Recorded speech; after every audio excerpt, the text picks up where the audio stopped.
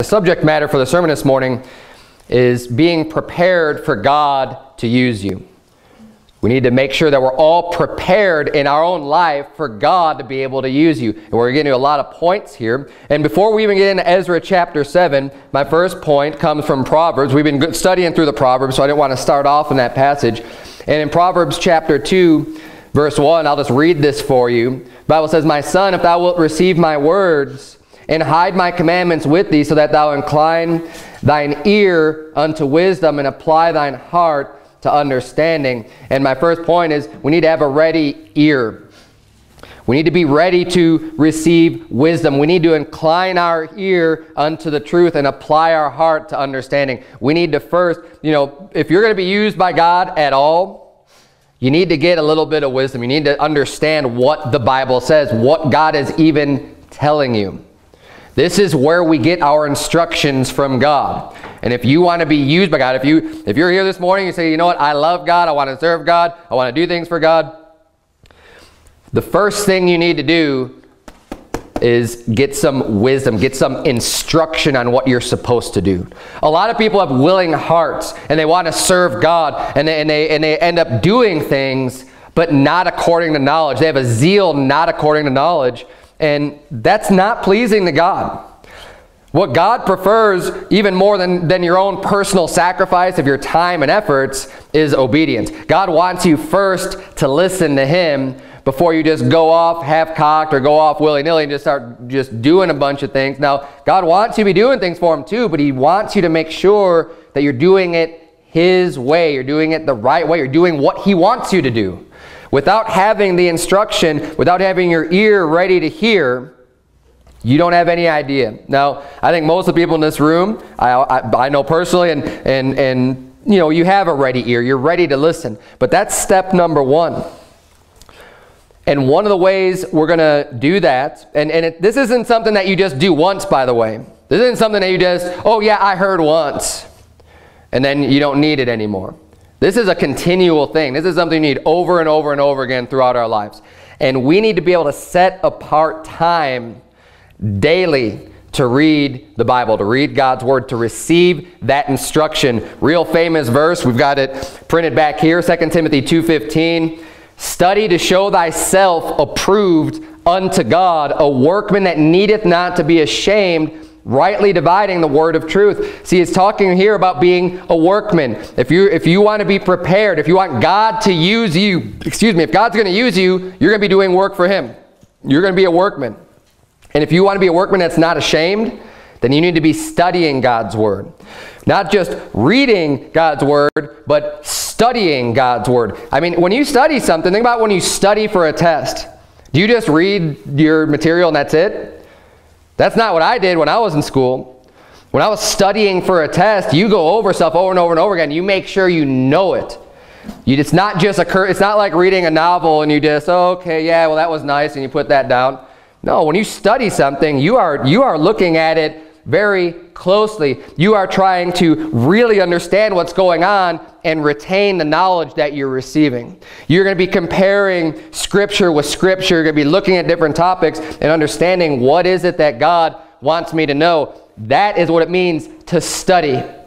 And when you study, you're not showing yourself approved unto other people in church. It's not so that you can be all proud and lifted up and just boast everyone how much Bible you know. You're making yourself approved unto God. And think about that. It's not you're not studying to show yourself approved unto me either, the pastor. I'm not putting my stamp of approval on you, and that's what you need. Oh, pastor said I need to do this, so I'm just going to please him. No, do the amount of studying that you think God is going to be pleased with. That's who we are doing this for. Anyway, study to show thyself approved unto God, a workman that needeth not to be ashamed, rightly dividing the word of truth. That's why it's important to study, because we need to be able to not get caught up in false doctrines.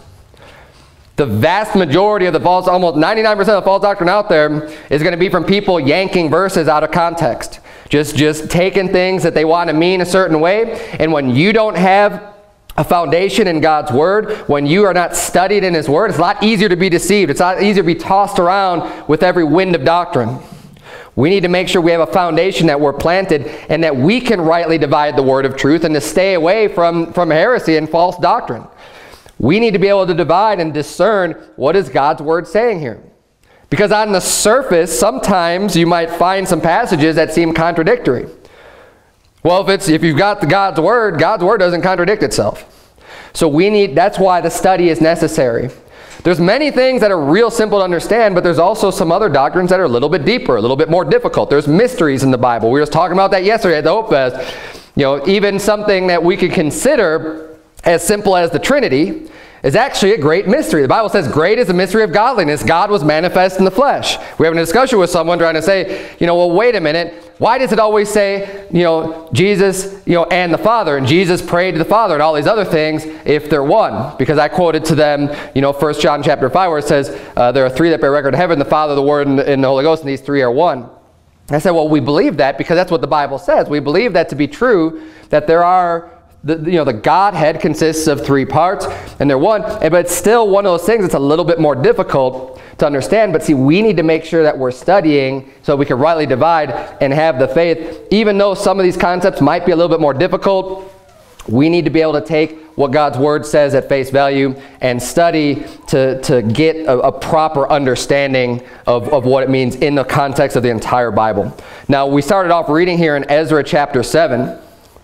One of the things also that we need to do to make sure that we're prepared ourselves for God to be able to use you, you need a ready ear, you need to be in your Bible daily, you need to be reading God's Word, getting that instruction.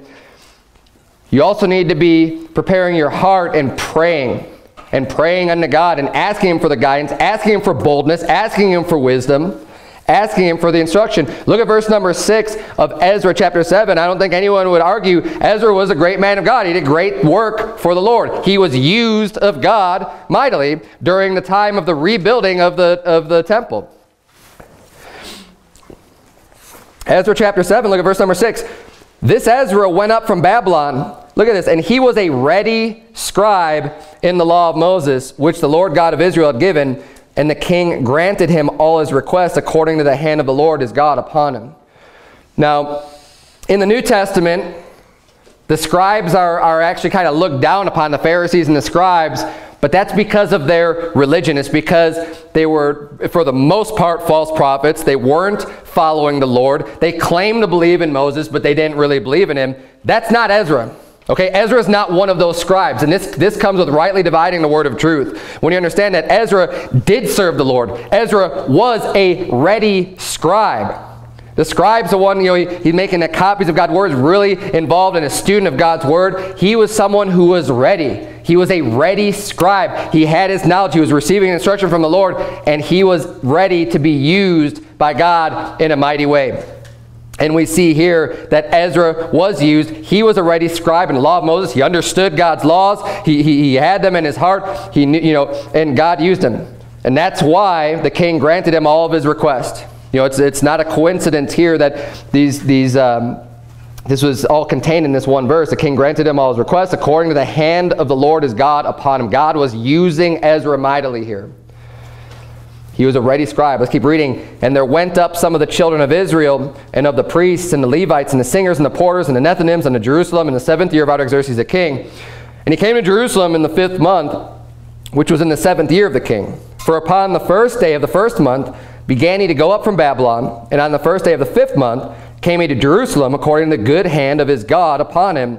For Ezra had prepared his heart to seek the law of the Lord, and to do it, and to teach in Israel statutes and judgments. Not only was Ezra a ready scribe, he was putting in his time, he was reading his Bible, he was reading God's word, but he had prepared his heart also. He was getting his heart ready to serve the Lord. He was purposing in himself, yes, I want to do this. Now, one of the biggest parts where a lot of people fail, I think, is they have this willingness, but it never turns into action. It never actually turns into doing something. I mean, I can't think of any real believer, anyone who's put their faith in Jesus Christ, who's ever told me, I don't want to do anything for Christ. I can't think of one. I've never met somebody like that. I don't know. I mean, even when I was really backslidden, even when I was living really, really worldly, before I ever really was getting right with God after I was saved, if you were to ask me, you know, do you want to do God's will? Do you want to do according to God's word? Of course I do. Yes, I do. That willingness was there, but there was no action. I was not in my Bible daily. I was not a ready scribe. I was not at all ready to be used of God. It doesn't mean that God couldn't use me. He absolutely could use me. But he needs me to start getting my act together and offering up and preparing my heart to be used of God. To have that willingness first and foremost, that's not just a surface willingness, but something that's down deep in my heart to actually transform into action, to seek the law of the Lord. I mean, that's when you prepare your heart, you really care to seek out God's word. I didn't care about seeking out God's word. I was more concerned about the lust of the flesh. I was walking in the flesh, not in the spirit.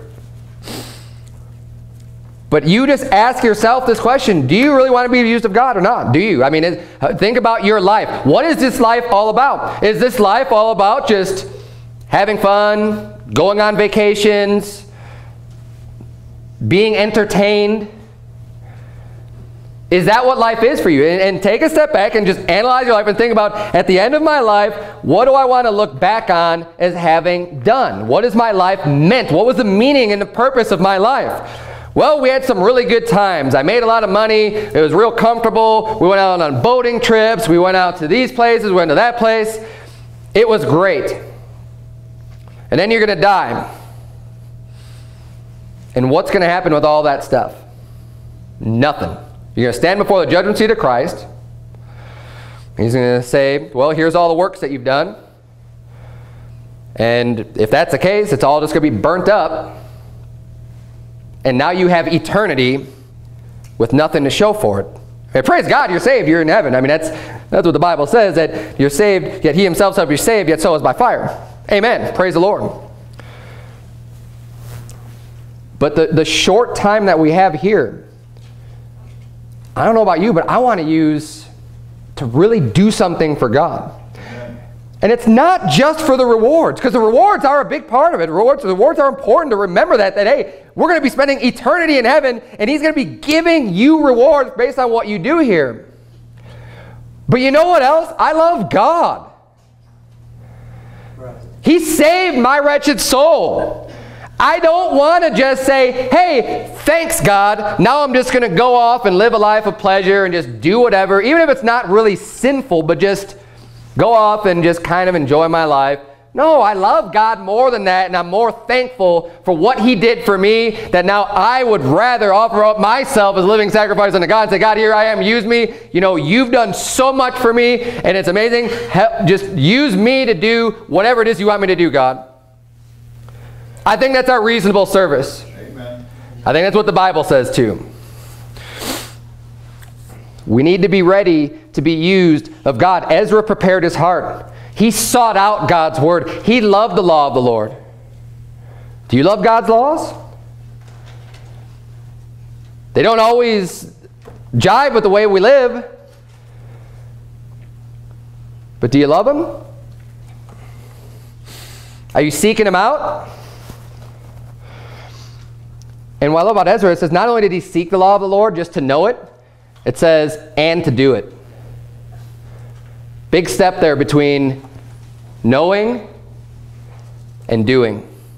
And that's, I'm going to be preaching all about that in tonight's sermon, so I'm not going to get too much into that right now. It says, and then not only to do it, but then to teach it. This is a great example here of seeking the law, learning it, doing it, and then teaching it to others. And that's kind of a progression that we ought to have in our spiritual life. When you get saved, you ought to be seeking God's word. You ought to be seeking to the Bible just to learn more. And then as you learn, you need to start doing it. You need to start making it into your life, putting it into practice and saying, okay, I've learned this now. Now I'm going to do it. I've learned that this is a sin. Now I'm going to stop doing that. I've learned that this is what I'm supposed to be doing. Now I'm going to start doing it. And as you're doing that, now you can begin to teach others and be a good influence on them and show them, hey, look, this is what the Bible says. I've already learned this. Hey, look at me. I'm an example. This is what we're supposed to be doing. Come with me and I'll show you how to do it. Come with me. I'll bring you out soul winning. This is God's plan for our life. And if you want to be used of God, follow these steps. We got a lot more to go. Turn, if you would, to Ephesians chapter 4. I'm going to read for you from James chapter 1, because part of preparing your heart is, yes, seeking to God's word, yes, doing it and teaching it like Ezra did, but also I mentioned praying. We need to be praying to God, praying for the wisdom and praying for boldness and praying for his help in our life. You know, we've got to, especially right after you get saved, your flesh is strong. You need to overcome that flesh. We need to really do what we can, and we need to be relying on God and start leading a life where we are faithful to God and we are relying on his strength and not our strength alone, and trusting in him to go to him with all of our issues and all of our worries and all of our concerns. In James chapter 1 verse 5, the Bible reads, if any of you lack wisdom, let him ask of God. If you don't know the Bible very well, if you're lacking wisdom, ask God. Paul says, let him ask God that giveth to all men liberally. What does liberally mean? You know, it's been a little bit perverted in today's sense, but liberal just means real freely, right? Think of liberate. When you liberate someone, you're freeing them. When you're doing something liberally, you're doing it real free, just opening up the doors and just saying, here you go, I'm going to pour out my wisdom on you. If any of you lack wisdom, let him ask of God that giveth to all men liberally and upbraideth not, and it shall be given him. But let him ask in faith, nothing wavering. For he that wavereth is like a wave of the sea, driven in with the wind and tossed. For let not that man think that he shall receive anything of the Lord. A double-minded man is unstable in all his ways. When we go to God and ask him for things, especially when we ask him for wisdom, you need to believe that he will do that for you. You need to have that faith that God is who he says he is, and that he is a God that answers prayers. You see, you can't be like, well, I'm going to try this prayer thing and we'll just see if it works. So, God, can you please give me wisdom? And you're like doubting, you know, that's being double-minded. You're going to be unstable in all your ways when you're like that. You just need to have faith and say, you know what? I know God's true. God's my Savior. He says it in the book. He made a promise. I'm calling him out on it. He says it right here. I believe it with all my heart. God, give me more wisdom. Of course it's of God's will. He wants us all to have wisdom and instruction and to be smarter and to know more about him and what he has for us. He wants that for everybody. But he doesn't just give it to you without you asking him, without you preparing your heart, without you being ready for it. You need to put in effort yourself too. God doesn't just do everything for you. And this is one of the things that I don't like about it's like a lordship salvation type of a crowd, or, you know, people throw around the term sovereign. It's like a Calvinistic type of a teaching that basically God is just in control and is doing everything in your life. That's false. God is expecting things out of us. Now, there are times when God gets involved supernaturally and can steer things that happen certain ways, and God hardened Pharaoh's heart. And there are certain instances where that is the case. I agree. But God is not a God that just, like we're just puppets on his strings and we're just acting out something that we really have no control over. That wouldn't make any sense with the way that the Bible is written and all of the commands and instructions that we're given, telling us we need to choose. Choose you this day who you may serve. You know, choose for yourself. You have choice before you. You know, you have life and death. You have God's law and sin. Choose you every day what are you going to do? It's our choice. We need to be ready. When we go to God and ask him, hey, it's up to you. I can't make you do that. God's not going to make you do that. It's up to you to decide, I want to be used of God. Here am I, Lord, send me. God, give me wisdom.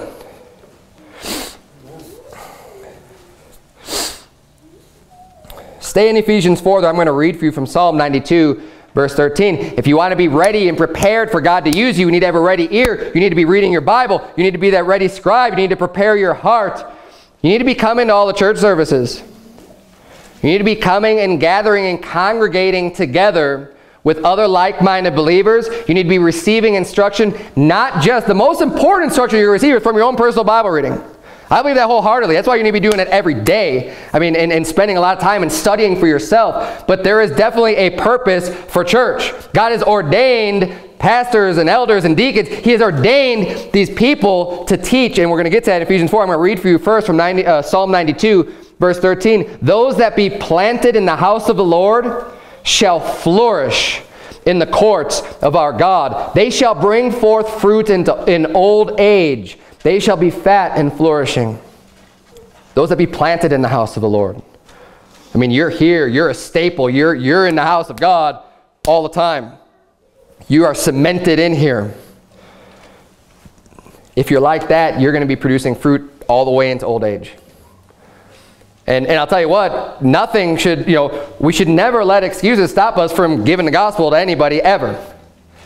Praise the Lord for our visitor here today, who is excuse me, sir, a little bit older gentleman than the rest of us here. But praise God for his service, and he still is going out and talking to people. A lot of people want to just say, well, I'm in retirement age, right? And just think that that's just an excuse now to just stop doing everything. I don't believe in retirement. I'm not planning on retiring at all. I plan on working until the day that I die. And unless I lose my voice, unless I lose something completely incapacitating me, I am going to do whatever circumstance I'm in, my best to still try to get the gospel out to anybody I can. Praise the Lord. And that's what we all ought to have, that type of an attitude. And one of the ways you're going to do that is by making sure you're planted in the house of the Lord. That's going to help you to accomplish that with your life. Look forward. What do you want your life to be about? Get yourself planted. Ephesians 4, verse 11. Ephesians 4, verse 11, the Bible reads, and he gave some apostles, and some prophets, and some evangelists, and some pastors and teachers, for the perfecting of the saints, for the work of the ministry, for the edifying of the body of Christ, till we all come in the unity of the faith and of the knowledge of the Son of God, unto a perfect man, unto the measure of the stature of the fullness of Christ, that we henceforth be no more children, tossed to and fro and carried about with every wind of doctrine by the sleight of men and cunning craftiness, whereby they lie in wait to deceive, but speaking the truth in love, may grow up into him in all things, which is the head, even Christ, from whom the whole body fitly joined together and compacted by that which every joint supplieth, according to the effectual working in the measure of every part, maketh increase of the body unto the edifying of itself in love. The Bible's explaining here, and I believe I have this highlighted in my Bible, Ephesians 4, because when we go out soul winning, we go out talking to people and leading people to Christ, I want them to understand the importance of coming to church. Because it is important. Now, when we go out soul winning, I tell people, hey, going to church doesn't save you. That's absolutely true. I want them to understand that first we need to get this established. You need to get saved. You need to put your faith in the Lord Jesus Christ. Attending some church doesn't save you. I don't care if you've been going to church for 50 years. That's not going to save you. The blood of Jesus Christ is going to save you. You need to put faith on his name, of course. So we explain that to them, just like we explain it's not of your works. There's no good amount, no amount of good you can do that can save your soul. It's faith only. It's not based on your works at all. It doesn't matter how good you are, right? Because that's salvation. But once a person puts their faith in Christ, now you need to start explaining to them, hey, you're a child of God, praise the Lord. It's not based on your works, it's based on your faith. But now you do need to start doing the work. Now you need to get in church. And it's not because you might lose your salvation. It's because you need to grow. You're just a newborn babe in Christ right now. You need to grow. You need to do things for the Lord. And God has established the church. He's given gifts unto people. He has ordained people to be prophets and evangelists and teachers and preachers. And he's given you these people. Why? In verse 12 it says, for the perfecting of the saints. The saints, those that are sanctified through Jesus Christ, are believers. It's for our perfection. It's to help us to be complete in Christ. It says, for the work of the ministry. You want to be used of God? How about the work of the ministry?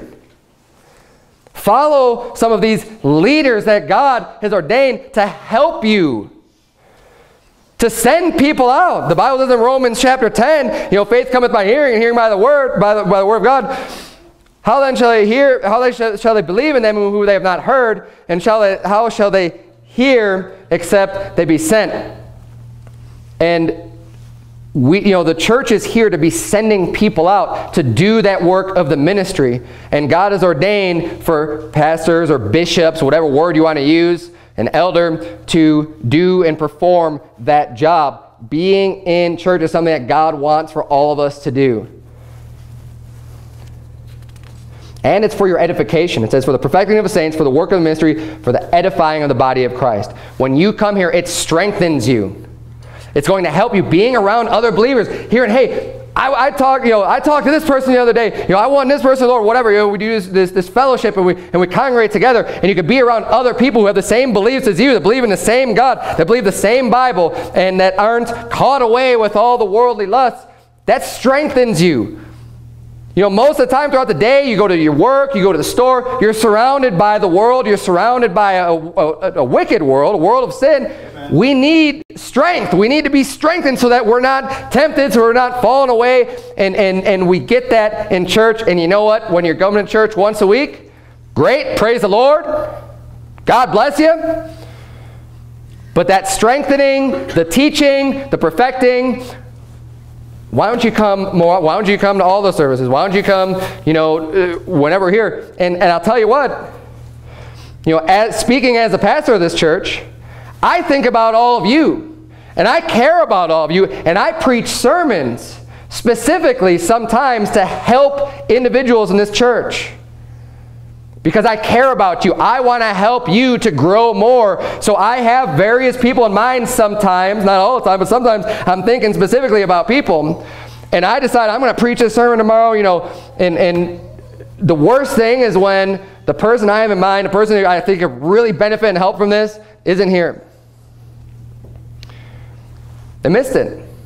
You miss out. When you're not in church, you're missing out on something that might be the best sermon you could ever hear in your life. And I'm not trying to lift myself up as if I'm some great preacher. It's not about me. It's about you and what you need to receive. And there's things that are explained and will be taught from the pulpit that you don't want to miss. You never know what's going to be taught on any given day. And again, there's many reasons. We went over the edification, the fellowship, the strengthening, and the learning. It's all important. It's all important. And it brings us into unity. When we're here together, we're a church. We're a body here. And we need to be in unity of faith and of knowledge. We all should be on the same page. That's the way we're going to work the best together to get the most work done for God. And the more often you're here, like in verse 14 says, that we henceforth be no more children, tossed to and fro and carried about with every wind of doctrine by the sleight of men. There's a lot of false doctrine out there by people who are real cunning and crafty that are trying to get you to believe in some heresies. The more you hear, the more you're going to hear taught, and the more we're going to be coming together in our faith. Now,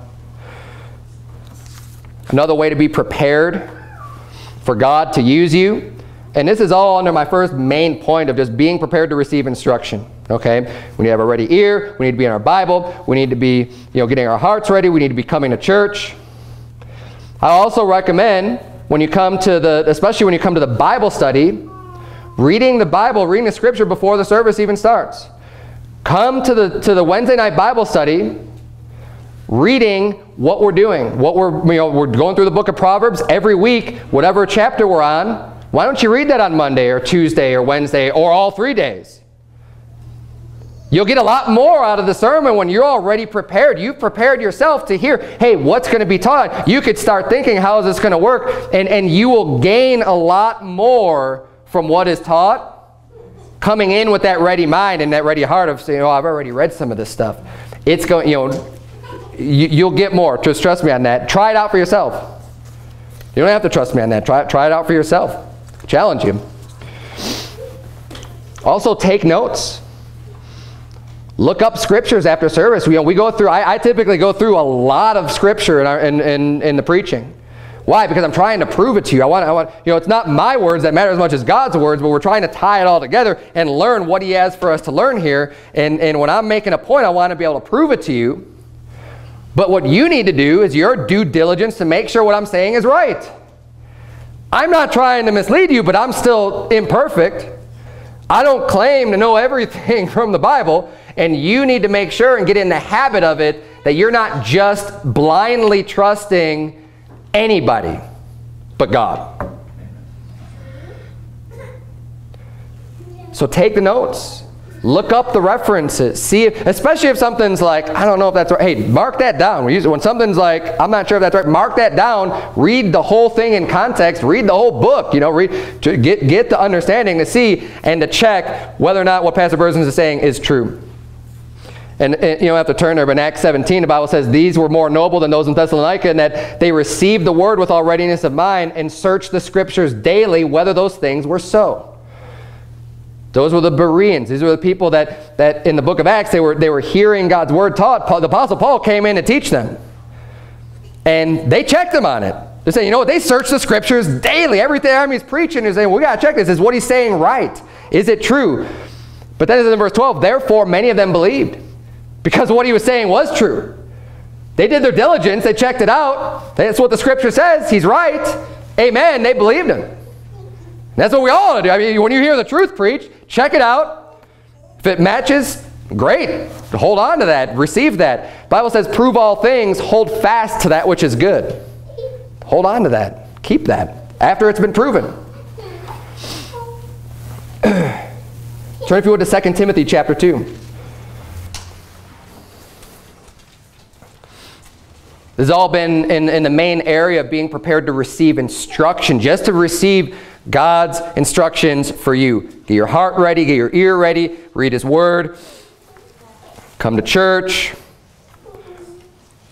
be diligent about your attendance in church. Don't just be like, I checked it off and I'm here. Be listening, be paying attention, be preparing yourself as much as possible beforehand and taking notes, looking things up. But now you need to be prepared to work. See, first you need to be prepared just to receive the instruction. What is it that God wants me to do? These are all the things I mentioned, are all things just to get the understanding, what is it I'm supposed to do? But once you have that done, that's not the end of it, because now you need to be ready to work. Now you need to be ready to put it into action. 2 Timothy chapter 2, look at verse number 20. The Bible says, but in a great house there are not only vessels of gold and of silver, but also of wood and of earth, and some to honor and some to dishonor. If a man therefore purge himself of these, he shall be a vessel unto honor, sanctified, and meet for the master's use, and prepared unto every good work. To be prepared on every good work, we need to be getting the sin out of our life. We need to be meet for the master's use. We need to get ourselves ready to be used. We need to be making sure that we're walking in the Spirit and not in our flesh. When you're just walking in your flesh, God's not going to be using you at all. You'll be walking in the flesh. We need to get rid of these sins out of our life to make ourselves a better worker for the Lord and ready for him to be used. We need to be able to recognize when we have an open door, when God's opened up a door for us, and to seize on that. Take hold of that and use that.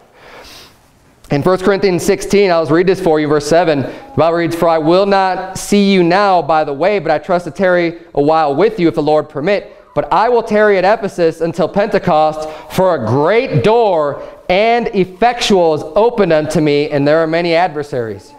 The Apostle Paul realized God opened up a door for him to preach the gospel. God opened up this door. He says, hey, I got this great work for you. This door is wide open. He didn't turn and go the other way. He's saying, great, but there's many adversaries. So he's getting ready to make sure that he's going to seize on that open door, the opportunity that he has. Now, the Apostle Paul was an apostle. He was a very special man and did a lot of great things. And I'm not going to say, you know, our lives don't necessarily mimic the Apostle Paul's life and all of his travels and everything that he was doing.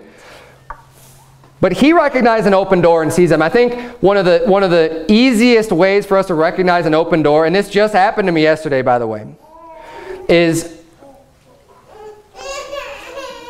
when you are minded about the things of God. When you already have in your heart and you are consciously thinking about it and wanting to serve God.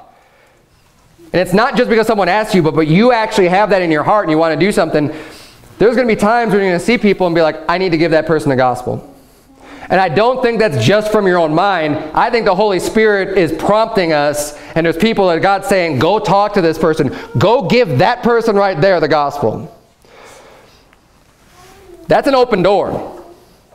That's something where God's saying, hey, go do this. We don't want to quench that. We don't want to just say, no, I've got other things going on. And like I said, this happened to me yesterday when I broke down. We got, the whole event was done. We got everything, boxed up. I got my whole car loaded up. My wife had just left. She's okay, honey. I'll see you. I'll see you at home in 20 minutes, however long it takes to get home. And I was just about to go.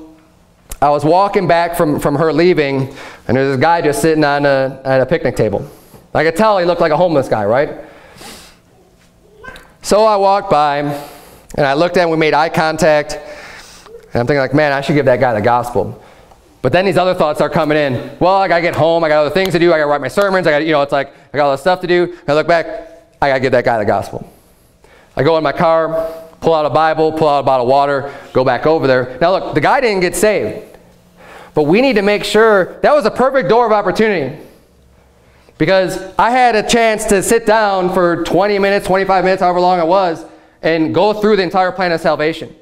Very open. A lot of times the homeless people are kind of whacked out and crazy and on drugs and everything else, and they're real difficult. Like, you can't even get in, talk sense to them at all. And that was another thought that went through my head. I was like, oh, that guy's probably crazy. All these excuses start popping up before you actually go and do what the Holy Spirit's leading you to do. And all these reasons why you shouldn't go do it, right? That's the flesh. Don't listen to that. This guy was clear. He was coherent. Now he was screwed up on a lot of New Age philosophies and meditation and all kinds of things. But at least he got to hear a very thorough presentation of what he needs to do to be saved. Praise the Lord.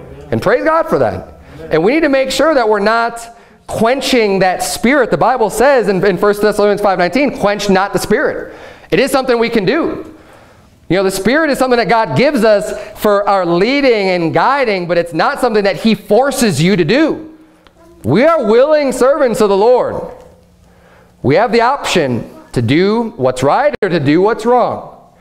He'll lead us if we let Him. He'll show us the way. He'll guide our steps. He'll lighten up the path for us. Now, praise God, I did what was right in that instance, but I'll tell you right now, I'll confess to you, I haven't always done what's right. Many times, even probably this year, relatively recently, there's times where I've ignored that. And shame on me for that.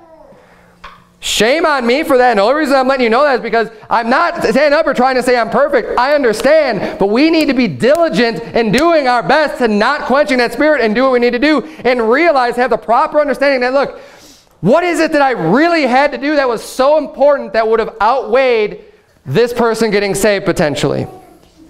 I mean, really, I know we're busy. I know we've got a lot of stuff to do. But way more often than not, the things that we have planned to do really aren't that important that you can't take 20 minutes,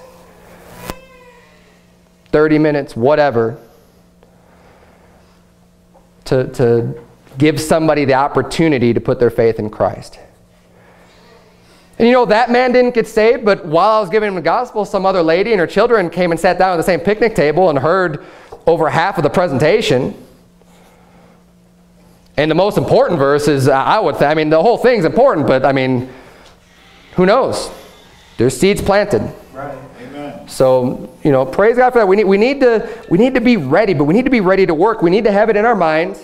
We need to be thinking about it, because if you're not even thinking about it, you're going to be looking at people, giving them the gospel isn't even going to come up to you. We need to train ourselves. And it's a daily thing. It's not something that happens overnight at all, by any means. So don't you're not going to hear the sermon and just be super Christian overnight. This takes time and developing and growing. But it's the goal. It's the place that we're trying to be, so that we're a soul winner all the time. We offer up soul winning times. Praise God, I love it. We go out and specifically we have a time set. This is when we'll go out and preach the gospel. Let's go do it. And that's great. We're going to continue to have that. We should have that. But the goal is not just to be, well, I'm only going to go soul winning during these soul winning times. The goal is that's a training ground so that everywhere we go is an opportunity to give somebody the gospel. Yes, let's set some time apart to specifically go and do that, and we'll dedicate an hour, 2 hours, 3 hours, whatever the case may be, and we'll go and do it with that specifically in mind. But let's get that in our thoughts daily. I mean, you're at the gas station, you're at a restaurant, you be thinking about people, looking at them and say, here's a lost soul. Your heart needs to be prepared for that. You need to see that in the instruction of God. I think that's pretty, I preach on that quite a bit. So, everyone here probably should have seen that many times from the Bible. It's our duty, it's our job. But recognize those open doors and take hold of them. Seize them.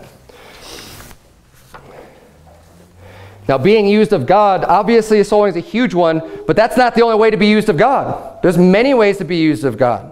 That's the most important one, but there's lots of things that we can do in service to the Lord and in service to other people, which is ultimately serving God. Turn, if you would, to 1 Corinthians chapter 12. We need to be able to identify our gifts. God has given us gifts. We read in Ephesians 4, gifts that God has given to men. To some He's given apostles, evangelists, preachers, teachers, all these different things that He's given, the Spirit has given unto men to use. But that's not all of them. There's more than even just that. God has given every single individual gifts. He's given us abilities. He's given us talents. He's given us things that we are better at than other people are. We need to identify, one, what those things are, and two, put them to use. Just like with the Bible, it's one thing to know what God wants you to do. It's another thing to do it. With our gifts, we need to know what it is that we excel at, that we're apt for, that we're good at, and then start using them and using them for the Lord. Look at 1 Corinthians chapter 12, verse number 4. The Bible reads, "Now there are diversities of gifts, but the same Spirit. And there are differences of administrations, but the same Lord. And there are diversities of operations, but it is the same God which worketh all in all. But the manifestation of the Spirit is given to every man to profit withal." See, God's given these spiritual gifts to profit so that we can do work and produce something for God. That's what the profit is, right? To profit withal, verse 8, "For to one is given by the Spirit the word of wisdom. To another, the word of knowledge by the same Spirit. To another, faith by the same Spirit. To another, the gifts of healing by the same Spirit. To another, the working of miracles.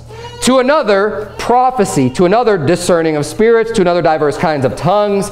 To another, the interpretation of tongues. But all these worketh that one and the selfsame Spirit, dividing to every man severally as he will."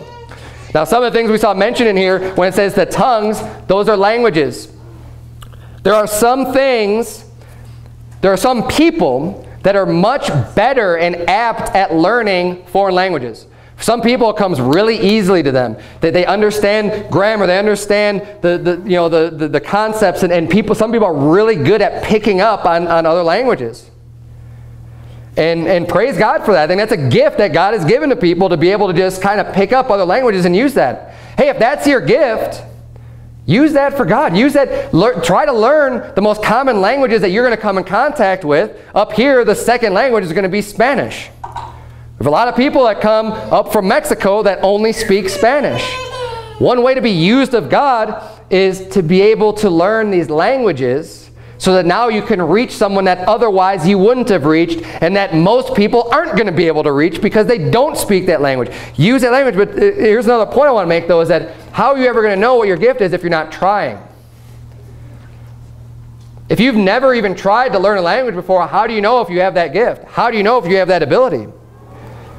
This is where some of the work comes in. We need to be able to identify these gifts, and oftentimes you won't even be able to know if you have that gift until you try to do it and try to learn and try to get going in a direction. Preaching. The Bible says that's a gift, being able to stand up before people and preach and be used of God. Hey, that's another gift. Try it out. We offer the preaching class I do once a month to help train and to guide and to teach and to show you some of the skills and some of the things that will be helpful for you to be able to stand up and prepare a sermon and to preach to people and to teach and to do all these different things. I'm trying to help you with that.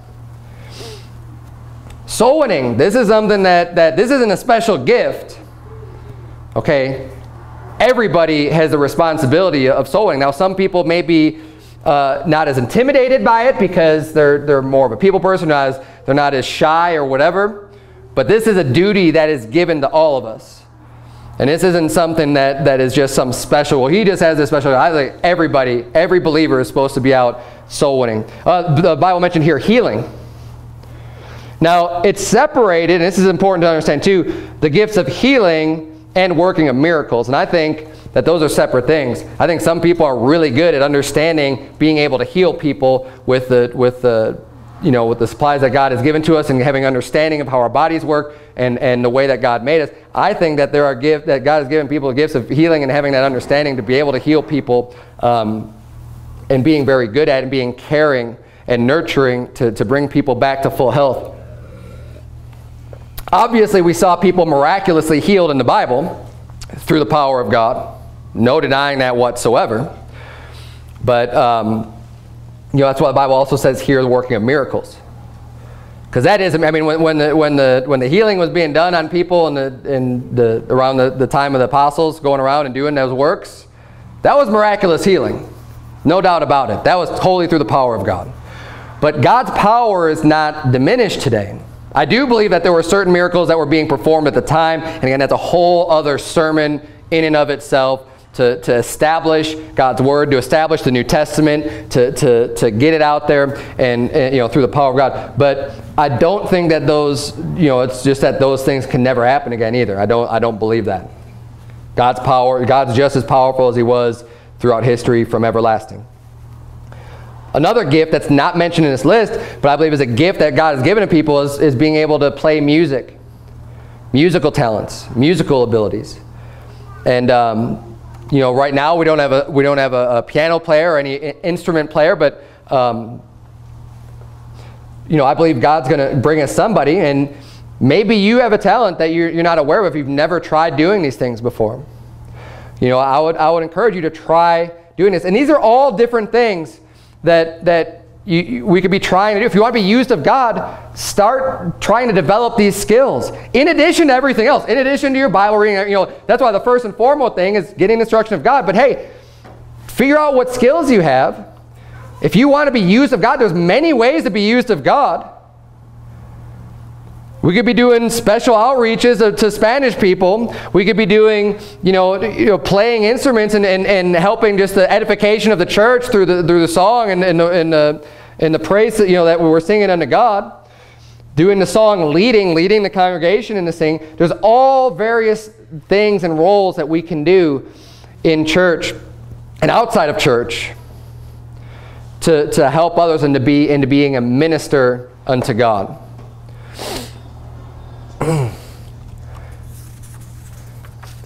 If you want to be prepared for God to use you, you need to show yourself faithful. You need to be a dependable person. You need to be someone that God can rely on to do a work, to get something done. I mean, think about even just at a secular job, at a worldly job, just some job out there. If you have an employee that you tell them to do something, and you got a 50-50 chance, maybe it'll get done, maybe it won't. The likelihood is very, very high that the boss is going to fire that person and not use them for any work for him to do because he can't rely on him. We need to make sure that when we receive our instruction from God, that He can rely on us, that we can be faithful in doing and performing those things that we're told to do. I mean, even the most basic of things, we need, if start there, doing and showing yourself and proving yourself to be a faithful person. The more faithful you are, the more dependable you are, the more you will be used. I mean, if your goal is, and I'm speaking to people, hopefully, that your goal is to do as much as possible for the Lord. Say, I want to serve God. I want to do that. I have that desire. Show yourself faithful. Show yourself faithful in that which is least. And he'll just keep adding unto that. He'll give you more. But if you're not listening to the small things, He's not going to give you the big things. I mean, that's why virtually everywhere in any job you start out at, you're going to be starting at the bottom, and you got to work your way up, right? You got to prove who you are. You got to prove your work, prove yourself. Do the work and show yourself to be dependable. And then you can work your way up. The Bible says in 2 Timothy chapter 2, turn if you would to 1 Peter chapter 3. It's the last scripture I'm going to have you turn to, 1 Peter 3.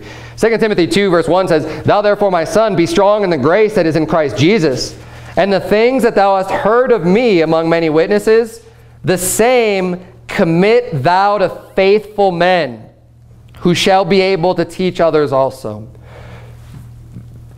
He's telling Timothy, Paul is telling Timothy, you need to be strong, but he says the things that you've heard of me, the things that I've taught you, because Timothy was faithful. He was a faithful man of God. Apostle Paul is teaching him. He says, okay, all the things that you've heard of me, and think about the great wisdom and the teachings and the example that the Apostle Paul was unto Timothy. Now he's saying, well, now, Timothy, you need to find faithful men to commit the same things unto them.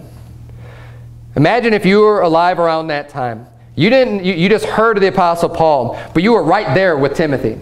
You were in Timothy's church, right? If you want to be used of God, if you weren't faithful, he's not going to be committing all these things to you that he was learning of the Apostle Paul. You're not going to get all that stuff because he said to commit it unto faithful men. We need to be giving to people who have shown themselves. Now look, the preaching's still there, but this is a commitment to faithful men who shall be able to teach others also. Right? I mean, these are people that he's going to be personally training to work in the ministry and to do work for God. And if you want to be someone that's going to be working for the Lord, you need to show yourself faithful. You need to be showing up to church. You need to be getting in your Bible. You need to be doing the work and showing that you can be dependable. And the more you do that, the more is going to be given to you. The more doors are going to be opened up. The more work you're going to get done. The more you're going to get accomplished.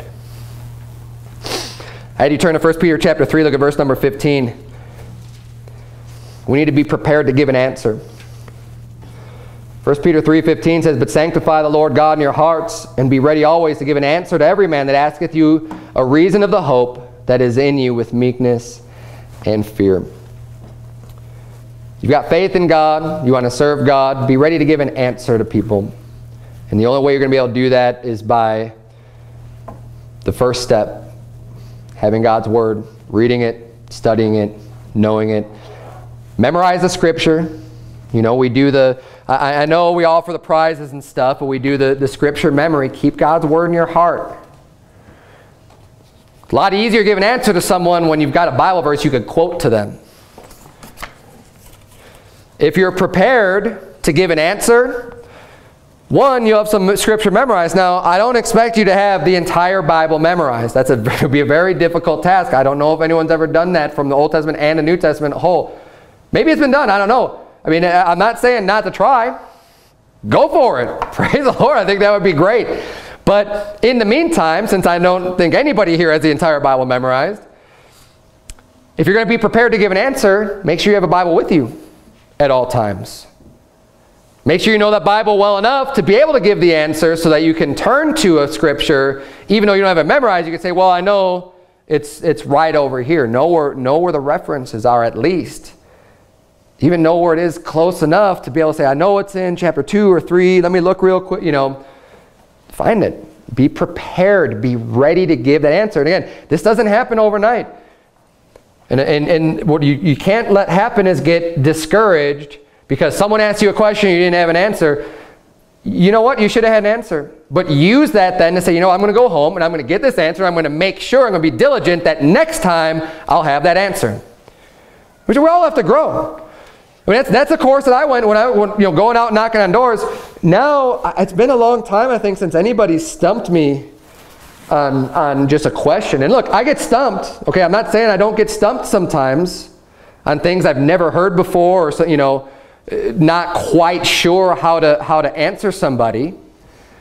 But it's been quite a while because most of the, when you go out soul winning, most of the people have the same issues. It's mostly the same problems.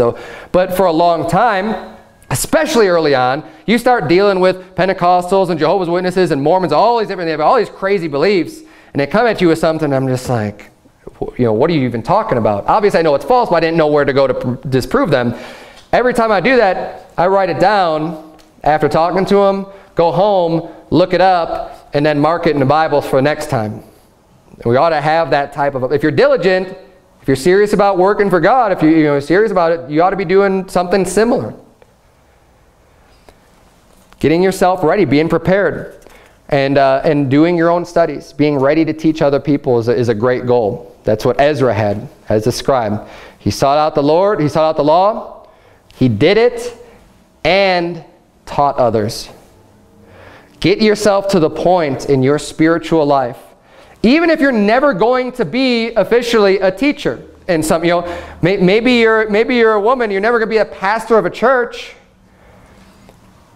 Get yourself ready to be a teacher, because you know what? You're going to be able to teach your children.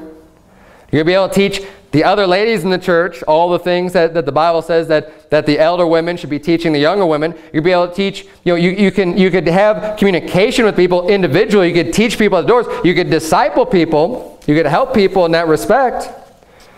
You don't have to have this one position of being the bishop and say, well, now I'm not going to do any of the work because what do I have to worry about? I'm not going to be the pastor. There's so much more to do. There's a lot of need out there. There's a lot of ministry that needs to be done. There's a lot of people that we need to do things for and work for the Lord. God wants people who are ready. God wants people who are prepared. Let's prepare ourselves in this church daily. Let's prepare ourselves and continue to prepare ourselves so that God can use us mightily. We can bring the most honor and glory unto His name and do the work that He has set out for us by 1, learning, and 2, doing, putting it into action. Let's bow our heads and have a word of prayer. Dear Heavenly Father, Lord, we thank you so much for your instruction, Lord. Help us to have ears that are open and ready to receive, dear Lord. I know we have a church full of willing people. Lord, help us to translate our willingness into action. Help us to have the proper instruction and understanding, dear God. Teach us from your word daily as we read from your word, dear God. Help us to retain that knowledge, to sink in, and to put it into action, dear Lord. In Jesus' name we pray, amen.